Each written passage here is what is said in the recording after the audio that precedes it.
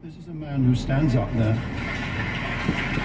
and he may not be the kind of politician who people would vote for, but he lives in a democratic society. He stands up, he says what he thinks. Tony Benn did the same, Michael Foot did the same. Neither of them were brilliantly successful. None of them became prime minister. But I really respect people who stand up there and say what they think. We don't have to agree with them. We don't have to vote for them.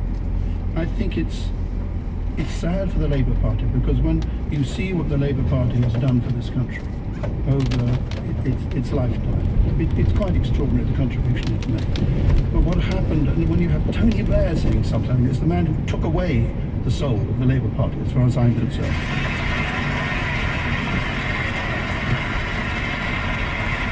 And I wouldn't make this up. I think what's interesting for me with Cameron and Osborne is that I believe them. They mean it. You know, they have their values, their Tory values. They mean it, and I respect that. They're standing up and they're saying it. And I think that's really good for all of us. And I think I had a godmother who used to tell me something wonderful, and it's relevant here. My godmother used to whack her finger at me and say, Michael, always before I went out of the door, having not seen her for 5 years, I want you to remember something. She was Scottish, so I'm trying. I want you to remember something, Michael. People matter. And I think Jeremy Corbyn thinks people matter.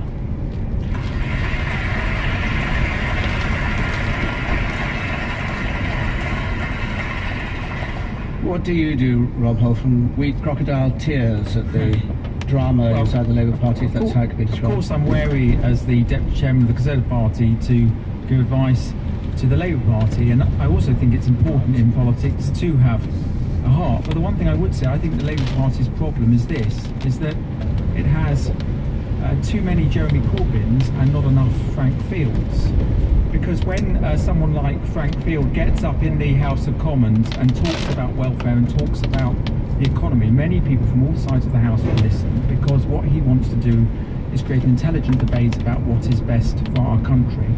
And because the Labour Party now has too many Jeremy Corbyns rather than too many Frank Fields, what we are going to get is just more of the same, more borrowing, more spending, more debt, and populist left-wing argument on the economy, as we've seen. And what has happened as a result is that the leadership candidates, all of them, instead of thinking new thoughts, instead of following some of the things that people like Frank Field and John Cruddas say about communitarianism and how the Labour Party should be, they've just tacked to the left to try and appease Jeremy Corbyn supporters rather than create a new vision for themselves. Thank you. I should just say that, in fact, Jeremy Corbyn will be on this programme in August, and all the other candidates have been invited to come on as well, not all together. We'll go to our next question, please. Catherine Owen, how likely is the promotion of British values across UK society to be effective in countering the attraction of ISIS?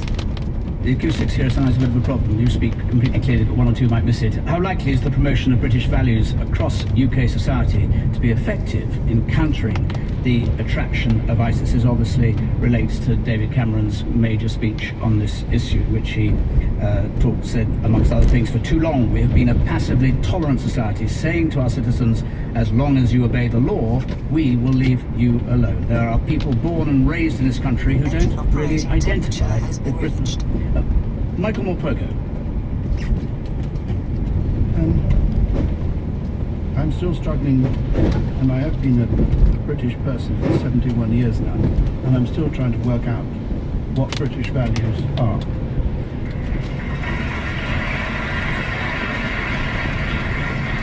One of the wonderful things about Britain, and there are many wonderful things about it, is that it is left up to us to work out our own values. It is a truly democratic country. We don't force feed people ideas. We might encourage it, and certainly in schools it's a job to encourage it. But we allow people to develop and to change. And I think one of the great problems we've got is that people who might be inclined to support ISIS feel excluded not just from this country, I have to say, it's not only from this country that these young men and young women are going across the seas to do this. They're doing it from all over. We must remember that it's not just a British problem. But unless we are inclusive in this society, then we are going to lose more and more and more of these young people. And they are almost exclusively young people. We must remember that. They've been taken by a cult. That's really what it is. And maybe part of the reason is that our society doesn't seem to hold itself together. It doesn't embrace people. It excludes too many people. Too many people feel alienated.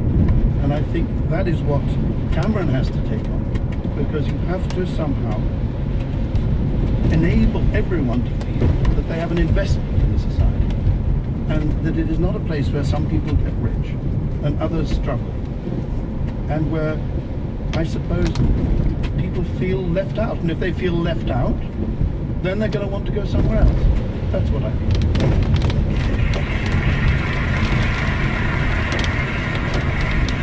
Claire Fox. Excellent question, because this is a very important and profound issue that confronts us.